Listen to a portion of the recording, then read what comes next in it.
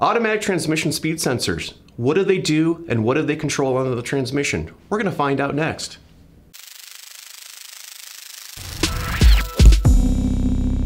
This video is brought to you by Standard, manufacturer and distributor of engine management products for over 95 years. Visit standardbrand.com for more information. Most automatic transmissions have at least one speed sensor on the transmission body itself. This sensor is used to measure the output speed of the transmission. When it measures the speed, it can look at the engine RPM versus what's coming out the output shaft and determine if the transmission is slipping. This information can also be used for vehicle speed and other things on the vehicle like cruise control. When you're replacing one of these sensors, make sure that it's properly sealed on the vehicle.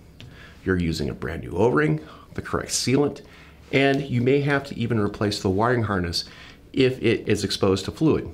On a modern transmission, any loss of fluid, no matter how minor, can cause damage to the planetaries, the clutches, and other things on the transmission over time. The customer may not even notice the leak or even a spot on their driveway, but it will be losing transmission fluid over time and the transmission will eventually fail. I'm Andrew Markel. Thank you very much.